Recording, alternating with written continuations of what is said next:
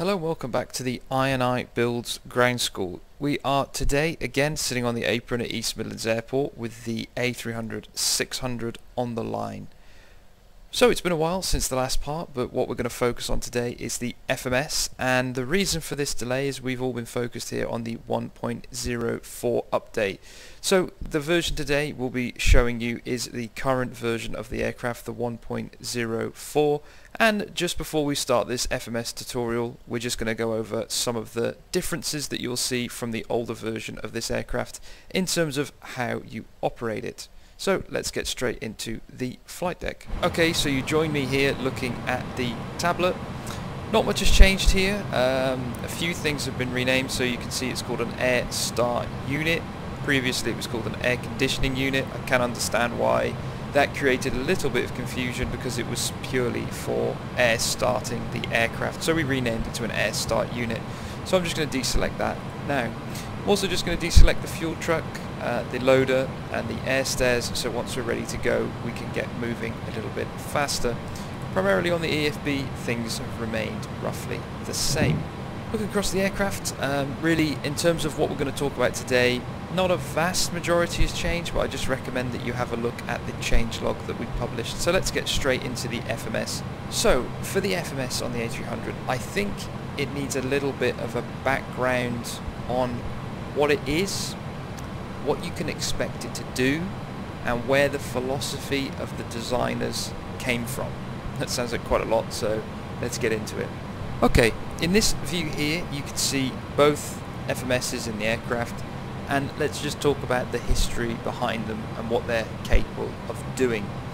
So they are quite an old design, and they don't really fall in line with many things that you would have used before. The best way to think of these is they are like an early A320 FMS, but also kind of like a 767, but also kind of like an MD-11. It's a bit of a hodgepodge mess. So Honeywell, Sperry, they sort of share the same sort of names when you look around, were the people that manufactured the FMS and still manufacture the FMSs for Airbus now, along with a few other third-party manufacturers, because Airbus do not build these themselves. They tell them what they want in them, but they don't build them themselves because they're just simply, well, not too complicated. They could do them themselves, but from a cost perspective it makes more sense for them to just let a third party do that, and that's what they did exactly in the A300. So you can see the main differences from earlier modern aircraft types. I know we're going to say that about 1,000,000 times once again, but we're still going to say it, is it's green.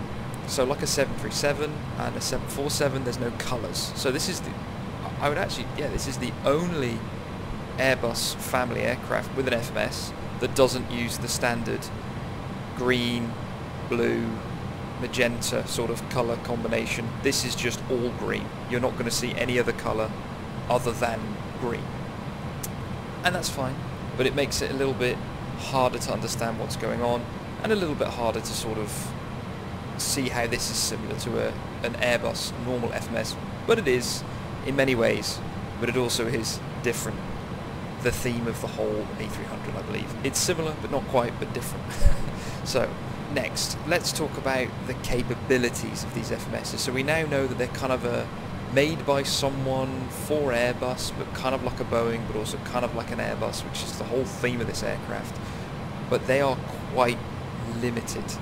So not just down to the FMS, but primarily down to everything that surrounds it in terms of the flight control computers and the signal generator units.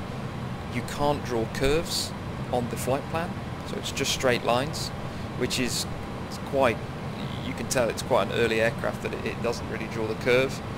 And also the main crippling part of these FMSs, and it's why you often do not see them even in modern A300s now, they've been replaced, is they struggle to store waypoints.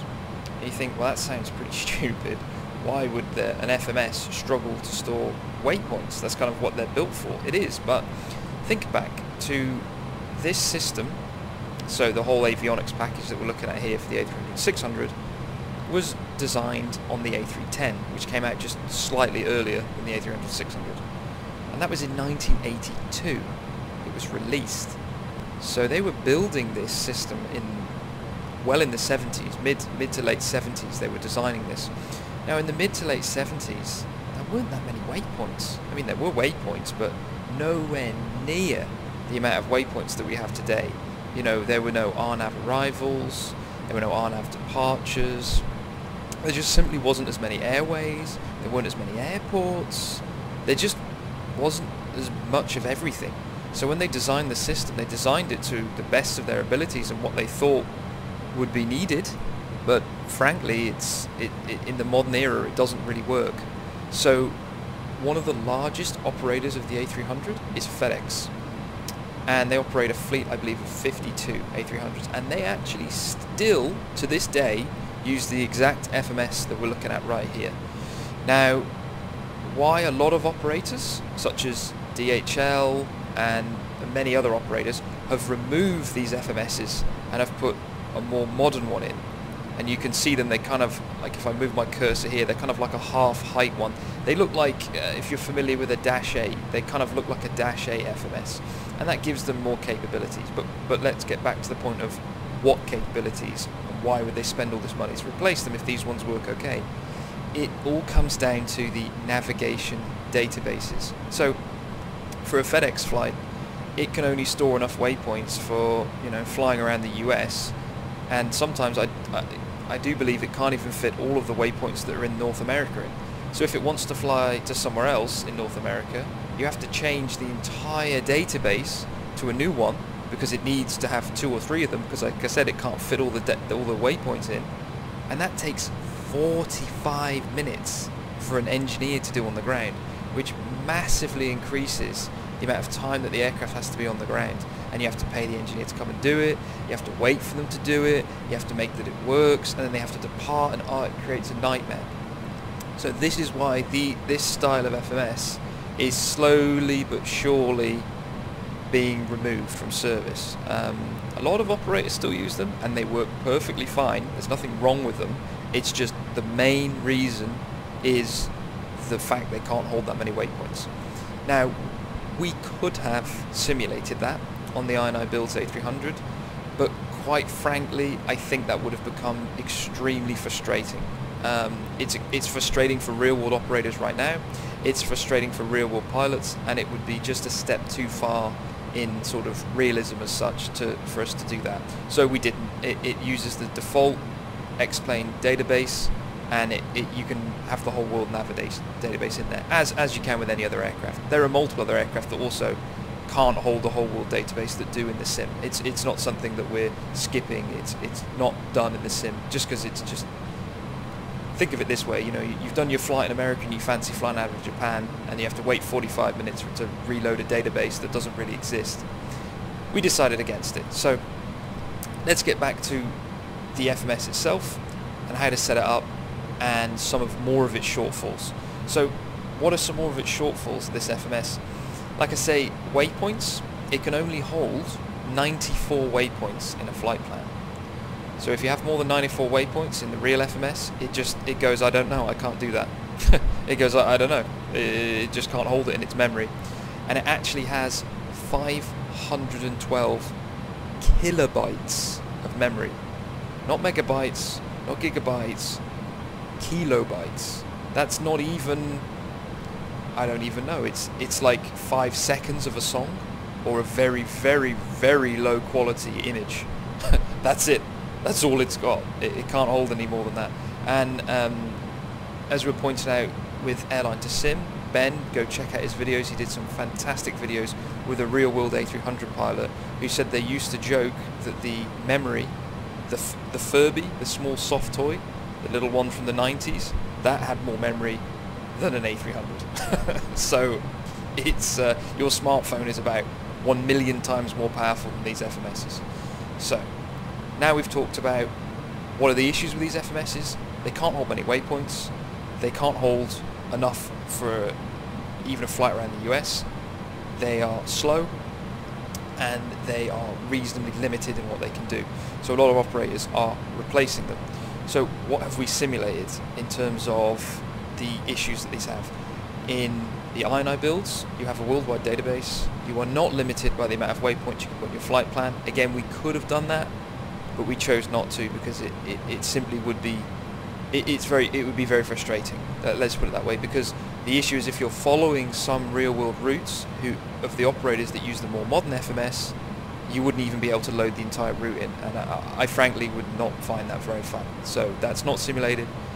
And also the slow, we have a delay on each page, and the FMS is kind of feels slow. The real one is even slower, and we could have again made it even slower, but frankly it gets to a point where it's actually quite annoying to use. So we've kind of bridged a middle ground between realism, a delay, and also making it feel authentic. So that's where we are. Let's move into the FMS now. Okay, before we get into the FMS itself, I want to quickly talk about click spots and the CRT screen effect that we've gone for. So we have seen some users saying that they find using the click spots quite difficult on the FMS. We're obviously looking into that at this time to see if there's anything else that we can do. But I want to give a little bit of background of why it's difficult on this aircraft as opposed to other aircraft, because we've had a few people say, well, how come I can use it perfectly fine on my other aircraft, but on this one it's quite difficult? There is a reason, and I'll explain it now. So as you can see, the glass is curved, or well, the glass is straight around the edge here, and the screen is curved underneath. So that means that the buttons, depending on the angle that you look at, don't always exactly line up with where you're looking. Now, what do I mean by that? Well, if we look at where it says cruise flight level 100, if you bring your cursor across, it doesn't really line up with this button, and this one doesn't really line up with that button. That's because we're looking at it at an angle, and it becomes reasonably difficult to press the buttons in this view.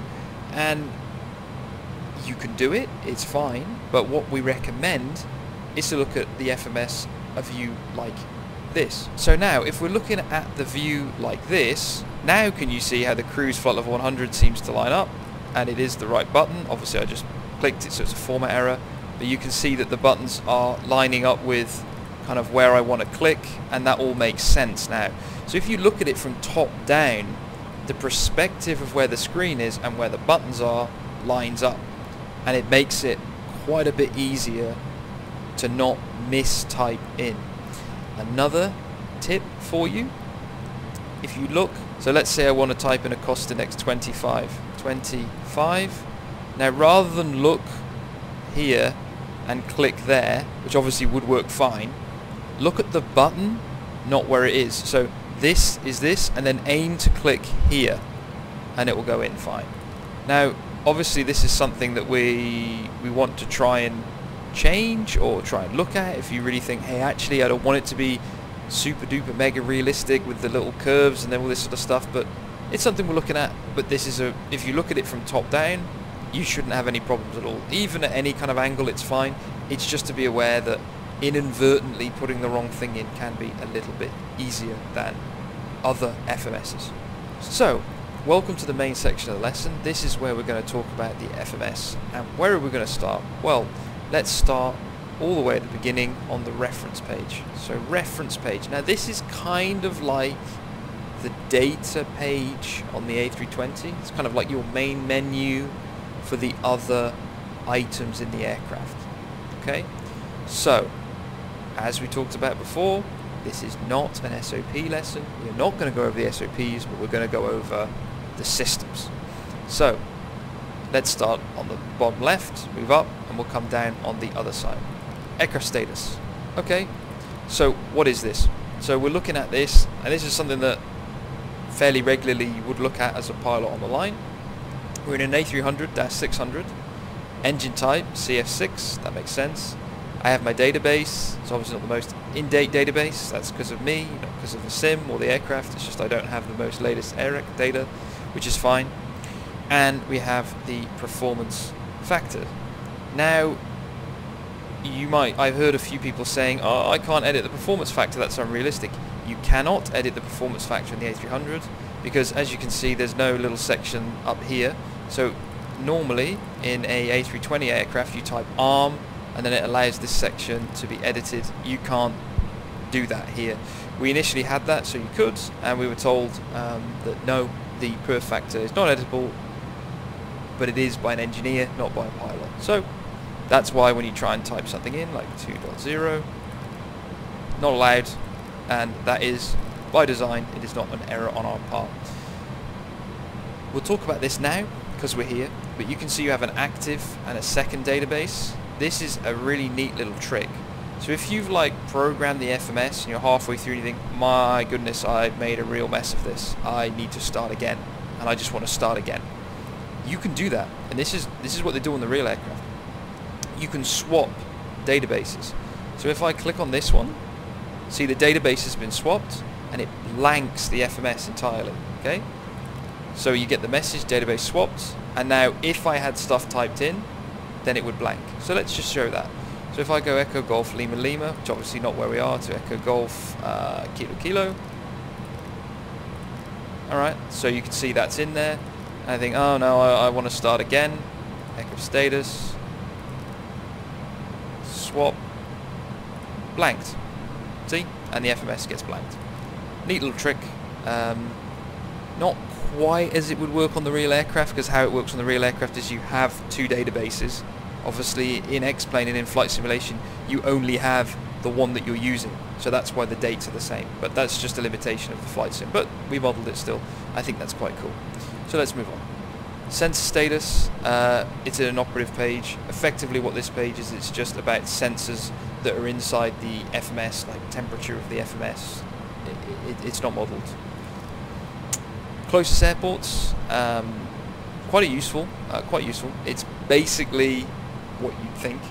It's the closest airports to where we are, and it gives you a distance, it gives you a bearing, and that's it. It's useful when you're trying to work out a diversion. You think, oh, what are the closest airports, and it tells you what they are. But other than that, not really much else to say about that page. GPS, so the GPS position, you can see here on the page, gives you all the little bit of a readout of it, the ground speed, the GPS altitude, your track, and the information that's coming from the GPS 1, GPS 2 receivers. Position monitor, so you can see here, this is looking at what the FMC1, FMC2, radio, mix IRS, IRS1, IRS2, IRS3 are all looking at. What does that mean? Well, each FMC or FMS, I know we're getting our sort of words all mixed around here, but that's the way it goes. I think we all know what we're all talking about. They're all calculating their own position. The radio is the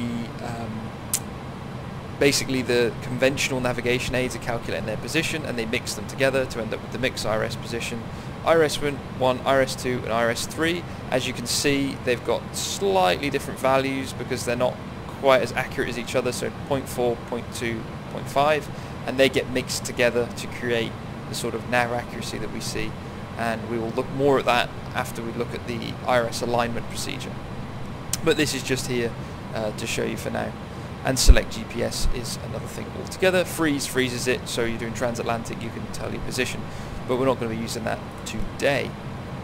Predictive GPS, inoperative page, what it does in the actual aircraft and why it's not that useful for us is, in the real life, if you're flying to an airport that has a GPS approach, you want to see if, when you arrive, if the satellites are going to be in position so that you can have enough accuracy from the GPS system to do that approach.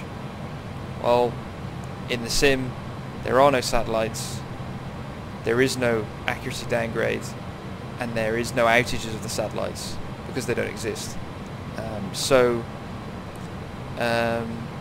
It's not really the most useful system in the world in the sim, because it's more of a what happens if in the real world, predictive, so predictively looking in the future, is my GPS system going to break?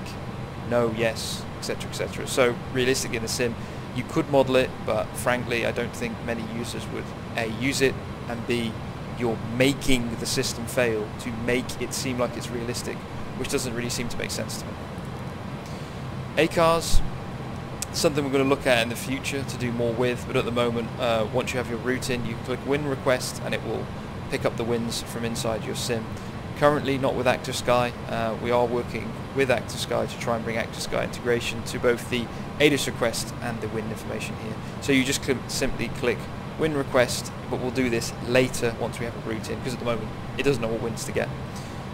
So I can click return, or you can click ref, we'll come back, but like I say, this isn't going to be the most every single step of how an FMS works, it's how this FMS works. If you don't know how an FMS works, this might be a little bit too quick for you, but still, maybe you can follow along. Maintenance, this is just for the maintenance team. So in annunciator tests, we have the annunciator lights that come on, message, offset, display and fail. We can cancel that. We have a test pattern. This is basically just showing that all of the letters and numbers and whatnot can display correctly on the FMS. The key test, so press line select key 4 left, 1, 2, 3, 4, yeah, etc, etc. To get out of that, you press ref. Trust me, I got stuck in that the first time I did that test. So anyway, IRS monitor, it's kind of similar to the other page, remember, where we're looking at the IR drift rate and its ground speed showing 0. Makes sense because it's on the ground, and the database is shown there. Nothing else on the maintenance page. Not really anything you can do, just little things we've included that are nice in there. So reference page, realistically, what are you going to use it for when you fly it? If you've really messed up the program in the FMS and you want to start again, you can swap the database using the aircraft status page, and ACARS the wind if you want to once you have the route in. So everything else isn't really used. As you can see, AIDS is greyed out. It's not a system that we have, and it's not something that a pilot would use. It stands for the Aircraft Integrated Data System. Bit of a poor choice of words for an acronym. Not making light of the situation, but it is a bit of a poor choice of acronym, but still, it's what Airbus use. They still use it to this day. If you look on the A320 family, it has an AIDS push button and an AIDS system, but it doesn't do anything for the pilot. It's simply the aircraft says, oh, this part broke and this part broke, and it integrates. So Aircraft Integrated Data System. So when something breaks, it basically tells it for the maintenance team. So in the sim, it has no function at all, and we didn't make it work because a real pilot, you're not even allowed to go into that page. So it's great. It's there, but greyed out for that reason. So let's move on. Now we're going to kind of go not from top left and work our way through these pages in a systematic thing. We're going to kind of do it as you would program the FMS. Once again, I will say, this is not an SOP lesson, so you might say, hey, hang on, I was told by X, Y, and Z that you program in this order. Sure, you could be absolutely right, but we're just going through it as what the FMS is and how it works. So, init page, what does it do for us, and why do we care about it? So, in this page, you're telling the aircraft, I'm going from here to here, and you're going to tell it all the other information that it needs to know. So, we're going from to, and this is also called in Airbus terms, the city pair. So, I don't know why they call it the from/to, and then in other documentation they call it the city pair, and you might not be flying from one city to another. Anyway, that's for some guy into Toulouse to work out why they did that, but for now we'll call it the city pair from that one. So we're going from Echo, Golf, November, X-ray, to, now I know I said we were going to fly to London Gatwick Airport, small change, we're going to fly to London Luton Airport, because I have some nicer scenery for it. That's the only reason why. No other reason, no, not that there's anything wrong with Gatwick, but we're going to fly to Luton, and also a DHL A300 often fly into Luton, so it's actually somewhere you will see an A300 is Luton Airport, and it's pretty cool to show that it's a wide body flying into a pretty small airport really, but it's all doable in the A300. So the identifier for London Luton Airport is Echo Golf Golf Whiskey, and I've put this in. Now we're presented with none and return. It is up to you.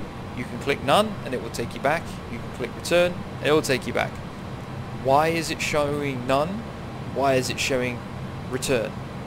Well, if you've used, let's say, SimBrief to build your flight plan, and you've downloaded your X-Plane flight plan format and put it into, I believe it is resources output flight plans. So this isn't something that we've done, this is a standard X-Plane feature. If that's in there and you type in Echo Golf November X-ray to Echo Golf Golf Whiskey, enter, and it sees in that folder a flight from East Midlands to Luton, it will now ask you on the top left, hey, do you want to insert that route? And you can click yes. Rather than none, it will have the flight populated in there. So let me try that now. Okay, so as you can see now, this is what you would be presented with, something that looks like this. So rather than none, it's presenting you the entire flight. This isn't obviously the same flight that we're doing now. You can see this is Amsterdam Gatwick. It's just a flight that I knew I had a flight plan for. It's a nice short flight. So what are we looking at here? It's saying Amsterdam, direct Idrid, and then on the Lima 980 airway, Abned via the Zulu 344, Mirov, Quebec 63, etc, etc, etc. It's basically the entire route, and you can just click on the bottom left, insert, bang, and the whole route will go into your FMS.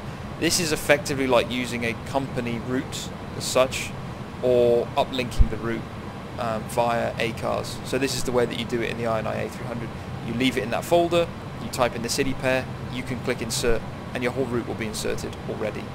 Obviously minus a SID and a star, because that's not how it works in the real aircraft. So let's go back to where we had not put a flight plan in, because we're going to do it all manually. We're back here again. So now, like I say, none or return. I like to click return, and we're back on this page. So let's move top left to bottom right. Alternate routing, again you can type in your alternate routing if you want there, but I'm going to do it manually. Your latitude, your longitude. If you line select this, you end up with an arrow that you can slew. At the moment, this system is not functional. We want to make it functional, but at the moment it is not. So if you see, you get these little arrows up and down, which you move with these arrows, but as you can see, it does not move the latitude and longitude. But like I say, we want to try and make that a feature in the long run. Cost index, we're going to go with, well, let's stick with 25, but I'll go 26 so you can see how it inserts, like this. So 26, and it goes in, and then we can clear it like this, and it clears it. So I think that's fairly self-explanatory. Cruise flight level, it's a short flight today, so it's going to be climbing up to flight level 210. And as you can see, there's that pause when the screen goes black. That's because of that limited processing power. It can't render the screen as it goes along, so it's something that we've simulated. Flight ID, this is where you put your flight number in, so we're going to be the INI A300, let's call it FMS 1. Format error, I think that's rather appropriate. Why don't we just call it INI A300. There you go. I think it was just a bit too long for what I tried to do before.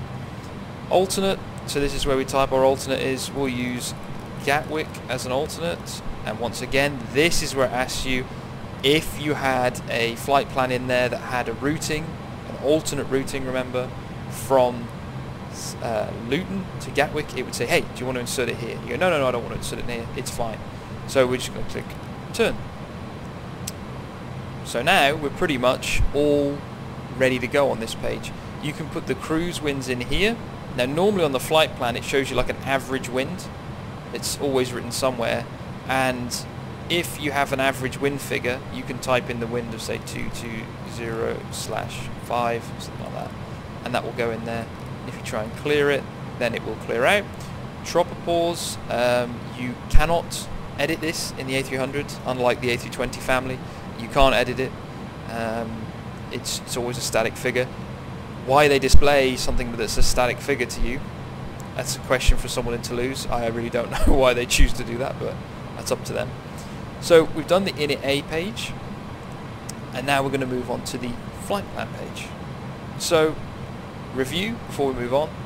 You put the city pair in, you put the alternate in, you put the costinix in, you put your cruise level in. You don't have to, but you can put your flight ID in. You don't have to, but you can put your cruise winds in, and that's it. It's pretty simple, like many other FMSs. So here we are looking at the flight plan page.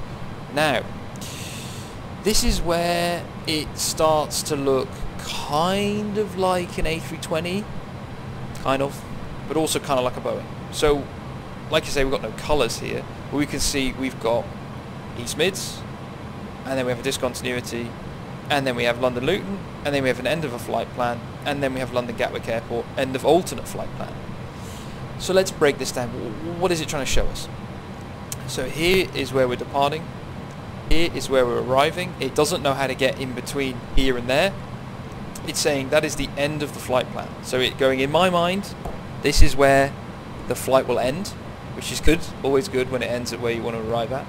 But it's saying, but I understand you might want to divert to Gatwick, Echo Golf Kilo Kilo, and that is the end of my alternate flight plan. So this is your flight plan, this is your alternate flight plan. So they are separate, but they're displayed on the same page. And that's why it says end of flight plan, end of alternate flight plan. I think that's fairly, it makes sense, right? So, how do we put a SID in? How do we put a star in? How do we put routing in? Okay, now I should talk about this. I almost didn't talk about this because I'm so used to it, but it is pretty dumb, if I'm honest. So I'm going to ask you a question. Right? This is a question for all of you. If I want to go down the page, which button do I press? Do I click the down button or the up button? Ooh, thinking. Ooh, you're wrong. You click the up button. Or maybe you said the up button and then you're right. Well done. You've flown an Airbus before. So you click the up arrow, watch this, to make the page go down. If you've ever seen someone who's never used a smartphone before, they actually often try and scroll the wrong way. And Airbus's philosophy at the time, they even have these diagrams in the FCOM, is it's like a barrel that you rotate, and you would rotate the barrel forward, which would mean that the message would go down. To be honest, I don't really know what they were thinking, because it's a bit mental to press an up arrow and the page go down. Whatever, it's the way it works. it's the wrong way around, to be honest, but just so you're aware, you click the up arrow and the page goes down, you click the down arrow and the page goes up. So look, down, up to the top, up arrow, down to the down. And you can see that we have the DSPY message. That's because the top waypoint is not the current waypoint. So it's basically saying, hey, what you're displaying is not what is actually where we're at, effectively, if that makes sense. So let's keep scrolling. So now we can see that we've got that SID loaded in. We've got a discontinuity, and then we have an arrival. And now we have some stuff populated here because it's saying we think we're going to arrive at this time, etc., etc., because it has some information. So let's put our star in. So again, click on it, and we haven't got as many options as before because our lateral revision is basically a star, and that's it, or enable alternate. You wouldn't want to do that. That would truly mess the entire flight plan up, but we'll talk about that later. So star, again, fairly conventional system. We can choose our runway and we can choose our star. So today we're going to be landing on ILS 1.26, and that now filters the arrivals. So we can now scroll. Now, again, well done. I can hear you saying, oh, I need to scroll down for my stars. How do I do that? Well, you click the other way around arrow. So we click the arrow up to go down, and we are scrolling through all of the different stars. Look, it keep going, it keep going, it keep going. I'll keep going until we get to the end. So there's a fair few, and you can scroll quite quickly like this, and then you can see you've come to the end when they kind of end like this. There's no indication of what page you're on, like a Boeing, it's just that's what you have. And it's the same thing for the different arrivals. So if I deselect this, scroll, you can see all the different types of arrivals. Like I said, please select the runway first and then select the star. It will cause issues with loading into the aircraft otherwise if you don't do that. So, okay, so we're going to have a look at what star we're going to use now. So we're going to go today for the Avil 1 Lima. Avan. I'm not actually sure how you pronounce that. I think it's Avan 1 Lima, something like that. It doesn't really matter. Like I say, this is where you can see there's still a little bit of a, they call it the parallax effects actually, where the screen and all this sort of stuff, you just look at the button next to it and then it always works. See, I collected the right one. Now, what has this given us this time that was different from last time? So it said, selected runway 26, selected the arrival, what transitions are available for the star, none, for the ILS, quite a few, Abbott, ASCII, Casey, Laurel, keep scrolling, and that's it, okay? So there's, if you have an arrival transition, this is where you would select it, and then you would click insert, okay? So, kind of makes sense. It is a reasonably logical system. So we have the star on the left selected, we have the ILS on the right. It shows you which transitions are available for the star, none. Which transitions are available for the ILS, these ones. You select them, you click insert, bingo, you have it all in there. And that's it. So in this case, we don't want any arrival transition, we want the star, we want this, insert, okay? Good, so now we have our basic routing put in. So let's go and have a look what that looks like through the FMS. So we're going from East Mids, runway 27, and we have a discontinuity, makes sense, between Trent and here. We can see we have the little, so this is where it shows you the SID, and this is where it shows you the star, so you can actually see what star we're on. It's drawn there all the way along. You can see all the restrictions are drawn in here. You can see our VNAV profile is already calculated, our time is already calculated here, and it has all of the arrivals. What do these triangles mean? We'll come to that in a second. And then we have Gatwick Airport at the end with no routing. So let's say that we want to put our alternate routing in. How do we do that? Click on there, lateral revision from London Gatwick, star. We're going to do the ILS 26 left. Again, don't get confused, this is a different airport. And we are going to do, I would think, something like the, well, let's do an unusual one, so the Tebra 1 Golf. Again, it asks us what transitions do we want. We don't want any. And then we can click insert. So now what we've got is at the end of our flight plan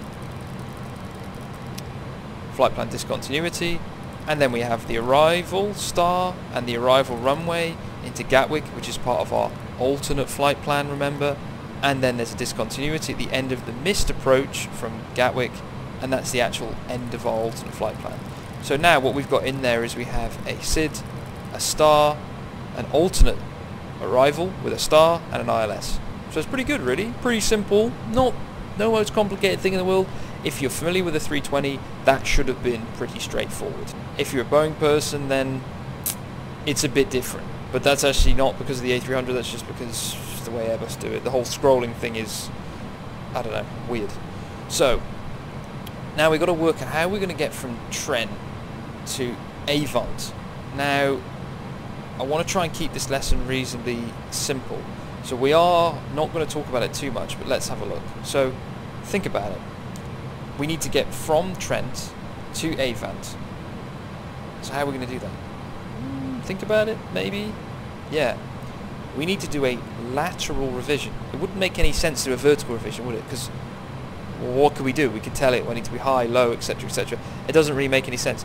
But I want to, from here, so a lateral revision from Tango November Tango. Okay. Now there's lots of different things shown on the screen now. Okay. So this is where it starts to get quite complicated with the Airbus. So hold. We could hold at Tango November Tango. We could enter an airway. We could put a new waypoint. We could enable the alternate. We could return. Return would be great at the end of our problem, but no, just kidding. It's not actually going to help us, is it? So what do these mean? Co-route has no function in the INI A300. It's like a company route, but a company route from this waypoint wouldn't really make sense. New route 2. Now, this is mainly used if you're in flight. So it's basically, you can say, if you're in flight and we're flying towards Tango November Tango, imagine we're there, we're in the cruise, whatever, or it doesn't really matter, we don't have to be in the cruise, we could just be climbing away, and we get a call from the back, alright, it's a cargo aircraft, I know, but one of the people that's sitting back there could say, we've got a fire.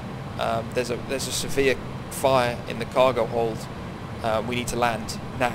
You're like, oh, okay, we need to land immediately. And let's just imagine we're quite far away now from East Mids Airport, and Birmingham Airport is nearest to us. Okay, so we're nearer Birmingham than we are to East Mids. So the quickest way to do it would be like, right, okay, we're heading towards Tango November Tango. Let's go from there and let's go to Birmingham.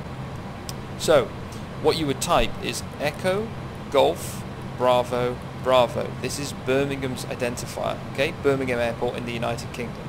Click that there. Now let's have a look at our flight. Okay, so now let's have a look at our flight plan. So it's put a discontinuity in. There already was a discontinuity there, but if there wasn't, it would have put one in. And it now realizes that we want to change where we're arriving. So if we scroll through, it's got all the other stuff left in there.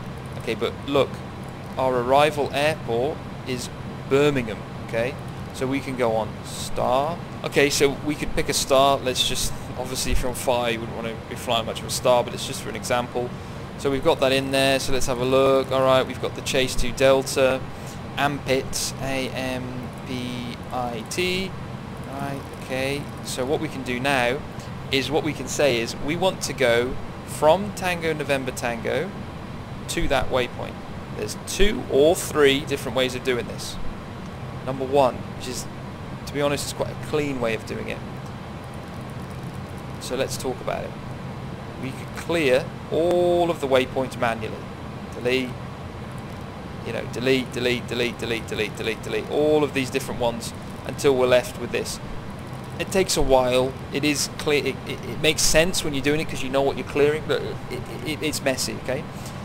You can click on here and see where it says new waypoint. You could type in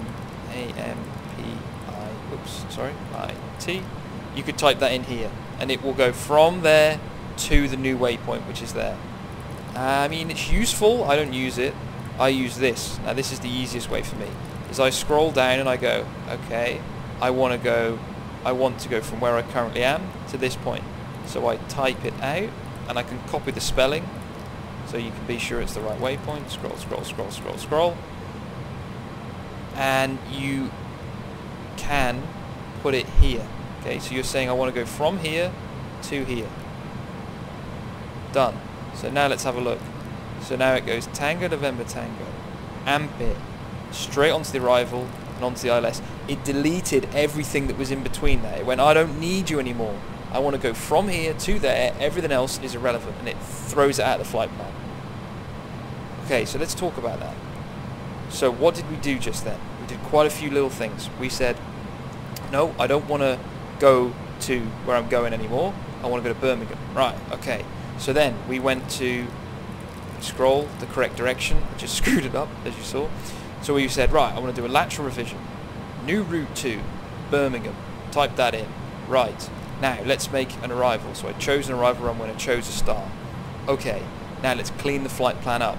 We went, right, we have a discontinuity between here and here. How are we going to get from Tango November Tango, which is where we're going to the new airport? We went, right, AMPIT is the first point on the arrival. Typed it in.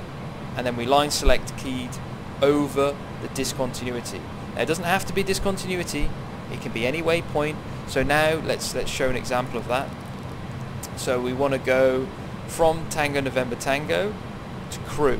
Okay, we don't want to go via any of these waypoints. We don't go by AMPIT or knock it.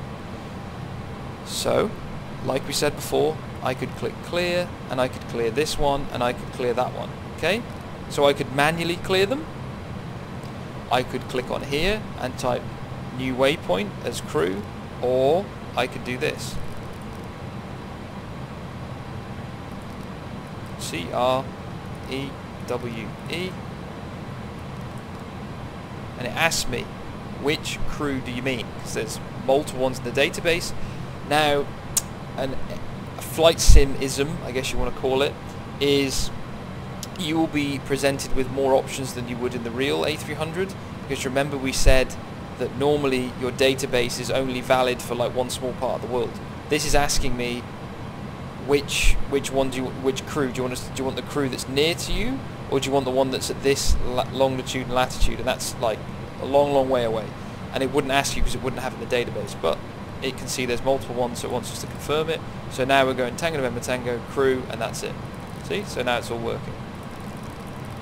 I hope that wasn't too confusing, but I brought it up because that's very useful if you do a missed approach and you want to come back to the airport you left from, or you want to go to a different airport. That functionality is great, and it's quite complicated, and it took us quite a while to get it working correctly. So just thought I'd show it off. So now it's all a bit of a mess, right? The flight plan. How do we solve this? We haven't departure and arrival into Birmingham. I don't want to go to Birmingham anymore. Want to go back to where we said we were going to go. All right, it's fine. This is how robust the FMS is in the A300. Let's click back on it. Think about it. How are we going to do this? How are we going to achieve this? Yes, we're going to use the new route 2. Golf, whiskey, bingo. All right, let's have a look. Has it gone in? Yes, we have the arrival. Star, we said, remember, ILS 26. We said it was this arrival. Insert. That's all in there. So let's look at the first point on the arrival. It's Avant. So let's do it like this. We want to go from Tango November Tango to Avant. Avant. Avant. It's asking us which Avant. This one or this one? This one, obviously. Bingo. All done. Back to as it was. So we just used all the different methods that you can use for clearing waypoints, skipping waypoints, and redoing your flight plan. This, I might add, is exactly the same as the A320. The only difference is it's not called New Route 2, it's called New Dest. So, oops, if I listen to myself would help sometimes, wouldn't it? So I want to do a lateral revision, so it's the left side. This isn't called New Route 2 on the A320, it's called New Dest. Same exact functionality, other than it's drawn a bit better, because on the A320 it's not drawn as Echo Golf November X-ray / this, because I've seen people trying to use this functionality and typing like this. I think it's not going to work, because you don't have to type the / you just have to type the identifier in. Yeah? So, okay, so now a little bit of a longer explanation of how to do it, but now we've seen how to put a SID, how to put a star, how to change the destination en route, how to change the SID and the star, and how to put an alternate star and an ILS in. Pretty good, right? We're getting there, okay? So, let's go back to the flight plan page. Alright, so this is all looking good in the flight plan. We've got everything in there, and I said I would explain what these little triangles mean that are filled in. Well, they mean overfly. What does that mean? Well, some waypoints on some arrivals require you to fly over the top of them rather than cut inside of them. And unfortunately in the A300 there is no way to tell it to do an overfly. Now, on modern Airbus types, there's a little button down here somewhere, and it's literally this triangle symbol, and you can click it, like imagine this little minus was this, and you could click it next to a waypoint and then it would make it an overfly. You can't do that in the A300. It's either an overfly from the database or you're out of luck. There's nothing else you can do. So it either is in there or it isn't in there. And it has some other logic in the aircraft that if it's beyond a certain amount of degrees, or you've gone direct to a certain type of waypoint, it will overfly and come back, but it won't tell you. It just does it. It's a little bit, it's not as clear to understand what's going on, I would say. But we've got our route in, and let's move on to the next page. So now we're on the secondary flight plan page. They call it secondary index. Don't ask me why. They call the button secondary flight plan secondary index. Anyway, like I say, someone in Toulouse, give them a phone call. No, I'm just kidding. They made a beautiful plane, because it's just so complicated. I want to take just a few minutes to talk about that. The FMS here, it is very complicated to model, and the whole aircraft is very complicated. There's a lot of users that are using the aircraft and really enjoying it, and there are some users that are using it and finding that there are a few mistakes, and we are correcting them as we go along. But I would just like to say that this is an incredibly complicated airplane in all regards. Flight controls, hydraulics, electrics, FMS, auto flight. It's very, very, very, very complicated. And I hope these videos will show that we haven't really skipped much. We've really done everything that you need to use, and it does work. And hopefully these videos will kind of give you that insight of how to use them, because there's a lot of functionality there to use. So, back on track. What is this? How do we use it? Why do we care? So, it's a secondary flight plan. A lot of people don't bother using it. I can see why, to be honest. In the flight sim world, it doesn't particularly have that much use, but it's still cool. So, what can we do? Well, there's a few cool things you can do. So you got the from/to, the city pair. You can build an entirely different flight in here. So if we were being cheeky, right, now this is pretty cool. I should mention this actually. You know, you can be quite cheeky with this. You can say, you know, when we land in Luton and we've got that other flight to, let's just make Amsterdam, right? I don't want to program it in. I can't be bothered. I'll do it now while I'm sitting on the ground to know why I've got time there but not time later. You go, okay. So you can go Echo Golf Golf Whiskey 2. So you have to use the slash, remember. See, it's kind of showing you what it wants. It wants the information, the brackets, the slash, and this. Echo Hotel Alpha Mike. So this is the identifier for Amsterdam. Put that in. Return. So now it's going, okay, I want a bit more information. What's your cruise level? Alright, 210 would be my cruise level. And he goes, alright, okay, I need a bit more information. You can click on the fuel prediction. So this page is a bit weird. You can't really edit much on it. In the real aircraft as well, like it shows you the CFG. If you try and type it in, so we'll try and type it in. Oops, 30.0, just a random figure. It says not allowed. You can't edit it, but it shows you that it needs it. Don't ask me why, that's the way it works in the real aeroplane, it's very odd. But it basically, I think it's more of a confirmation page, but it's there. It doesn't really do much in the real aircraft either. But what the main one is, you can go on secondary flight plan. So now we can see, we've got Gatwick. Oh, I'll get there eventually. Not Gatwick, Luton. There's too many airports around the London area. From Luton to Amsterdam. And it's showing us, remember, departure, arrival, discontinuity, end of flight plan. Alright, so we're going to go off runway 26. We're going to use the match to Yankee. Remember, line these up. And I'm going to go insert. And you can see I have the match to Yankee departure in there now. And for the arrival, I'm going to land on 18 right. And can you see that there's a pause there, like a longer pause? It's quite cool. So we modelled that in the real aircraft, the bigger the database, the longer it pauses, and we actually modelled that where it pauses for a bit longer if it's at a complex airport, because it's having to scan the database with that 512 kilobytes of RAM. So we're going to do the red for 1 alpha, remember, line it up, red for 1 alpha, insert, and we can, this discontinuity, remember we said either we could type in red fa, like this, put it there, and it will do it, or we can click on here, type new waypoint, or we can just clear the discontinuity. So now we actually have our entire next flight in there from here to here. Okay, so when we're in the air we could activate this. Don't recommend it because it's going to get very confused, because it's going to go, why the hell am I like 120 miles away from where I'm supposed to depart from and I'm in the air? So don't recommend click and activate secondary, but you can, and I could do that now. And it has a few cases that mean it will and won't activate.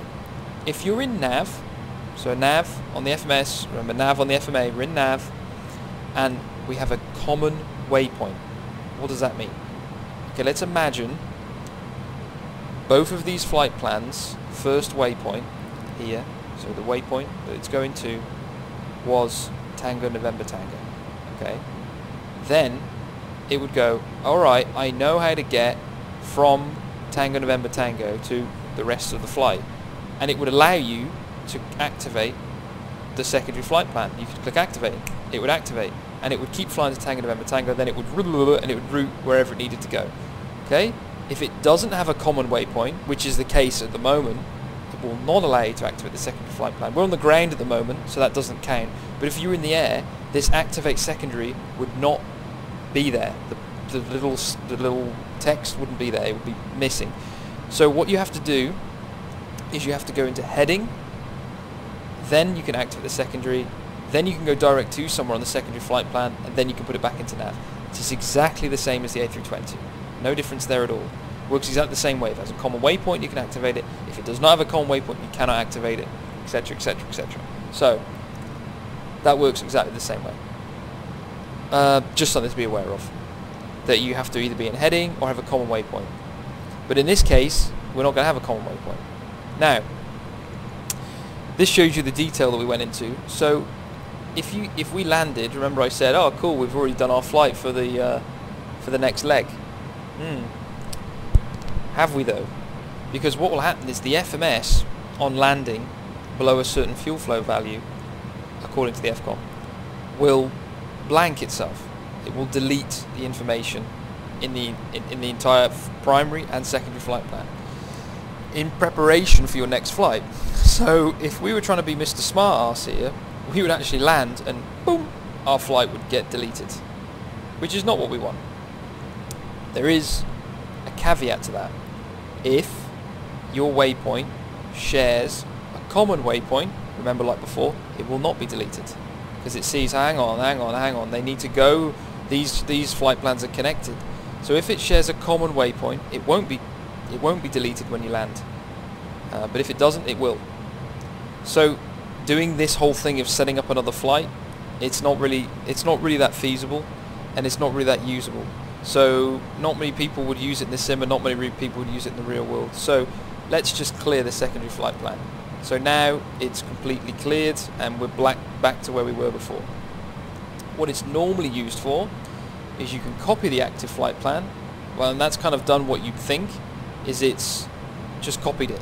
It's now a copy of what we have in the primary. So blah blah blah blah blah blah blah. You can see all the way along here. We have everything that we'd have in the primary flight plan as a backup in case we have an FMS failure or we lose some waypoints or we want to do a fuel check and all this sort of stuff, because it will display the old waypoints. If we get direct to somewhere, then you have it as a backup there. Same thing for when you want to activate it. Exactly the same sort of things that you're useful for is changing runways in the air. So actually, just like the real aircraft, the FMS Pilot Handbook Guide for the A300 recommends that you actually, if you have a runway change, that you don't do this. You don't go blah blah blah blah blah, click on the airport, click on the star, change the runway. It recommends you use the secondary flight plan actually to do it and then activate it, because it's more stable, as it describes it. You don't have to do that because we didn't model it that it requires that, but it is a more stable way of doing it for sure actually. So remember, if we're going to loot like this, so we can look on secondary, blah blah blah blah blah blah blah blah, let's go all the way to the big deer. We can go on star. Remember, let's select a different runway. Let's select the same arrival. Click insert. So now we actually have a different runway in there. See, we've got runway 08 rather than runway 26. So if we're in the air and we get near somewhere and they say, oh, it's actually runway 08, we can just go activate secondary flight plan, bang, done. No need to mess around with it, we're all ready to go. You can even put a different star in there and activate it, bingo, ready to go. So it's kind of useful for if you're flying somewhere where you think you might get a runway change, you can just put all the information in there, boom, click secondary flight plan, activate it in the way that we said, and you'll be good to go. So that's a bit of an overview of the secondary flight plan. We're just going to clear it. We don't really need it for today's flight, but that's what it's there for. Fully modelled, all works, which is great. So, where are we going to go next? We are going to go back to the init page, and we're going to quickly switch to the overhead view now. Well, here we are on the overhead view. This feels familiar. Feels like I'm about 2 episodes ago. We were talking about all these different complexities of these systems, but what are we going to talk about now? Well, we're going to talk about the IRSs again. So, a lot of people ask questions on this, and I can understand why, because it isn't the most it's not the most obvious system in the world, it's not the most intuitive system in the world, but it works the correct way. So we're going to turn on the IRSs. So we're going to go nav, nav, nav. Okay, so you can see now we have align mode, align mode, align mode. Okay, so they're in align. Now this is called the ISDU, the IRS display unit. this whole thing I should say, not just this little bit. This is a keypad. You can manually input lat and long using this, but it's not modeled. I mean, you can type it if you want, but it's not modeled that you can put your own lat and long in using this in the INI A300. Okay, the keypad's modeled, the animations are modeled, but the functionality of putting in a position using this is not modeled, because we have GPS primary and we have IRS simulation already there, so there should be no need for that. So again, sidebar, we want to talk about this for a little bit. It's not inherently linked to the tutorial. A lot of people are saying, hey, I want to put in my position using this, and it's really bad that you didn't model it. Okay, let's talk about why would you want to do that, and why would you want to slew the position that's on the FMS, as we showed before, that also isn't modeled. The reason you would want to do that is when GPS is not primary, so that you need to manually input the most accurate latitude and longitude that the aircraft has by looking at the charts. But this aircraft is fitted with GPS, and GPS is primary because, as I said, satellites in the flight sim world don't fall out of the sky and they don't stop working because it's GPS. It always works. Just like, to be honest, the real world. I don't think I've ever had GPS not work. It just works. I mean, sure, it can get jammed, and but we're getting into kind of a bit of an obscure territory there, that we need to model GPS jamming when it doesn't really jam, but etc, etc. So you really have no need to enter your position. You just need to be aware that you need to align, and you want to make sure that GPS is primary. This aircraft is fitted with GPS, it will align correctly, and the GPS will become the primary source mixed with the IRS position. So there is no need to put in your waypoint via this, and there is no need to do it via the slewing functionality. That is why we did not model it. For the online operation, it is not needed, and in many other aircraft, in X-Plane, P3D, FS2020, that system is not modeled at all as well. So I think it's pretty unfair if you point the finger at us saying you should have done that. In many other aircraft it's not. In older aircraft, like aircraft that use they don't use an IRS, they use an INS, then of course it's needed, okay, because it's your primary navigation source. You do not have GPS, so it is needed, and it is modeled by the developers. Fantastic. So back on track to where we were, back to the keypad. So it, like I say, you can type stuff in. It's not going to do anything, but just to be aware, you can. We thought it would be cool that you could still type the buttons, but it's not going to do anything for you. So I've just put it on heading status. Now, what does this mean? So it's that number 8 is 8 minutes. So it's saying it's 8 minutes till it's going to be aligned. So this is how you see how long you have on the modern Airbus family aircraft. It says on the ECAM screen, or the EWD at the top, it says 8 minutes left to align, less than 6 minutes, blah blah blah. On here, this is where you see how long you have left.